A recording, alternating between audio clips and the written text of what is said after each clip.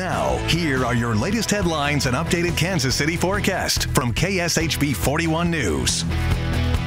I'm Cynthia Newsom with your KSHB 41 News update. A multi-state operation targeting human trafficking rescued nearly 50 victims. Missouri Attorney General Eric Schmidt made that announcement this morning during a press conference in Kansas City.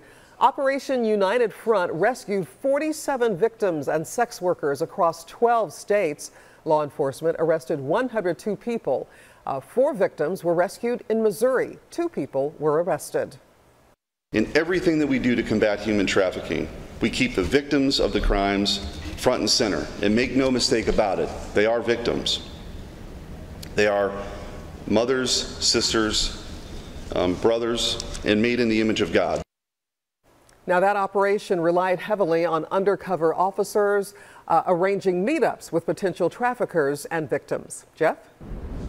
Thanks, Cynthia. 94 today, another hot and humid day over the weekend. 93 on Saturday and 74, 75 on Saturday night. And then on Sunday, slight chance of a thunderstorm later in the day. Still hot and humid, 91. Only clouds will help out a little bit. And then on Monday and Tuesday, a front tries to get in here with a few thunderstorms before it heats back up again at the end of next week. Have a great weekend.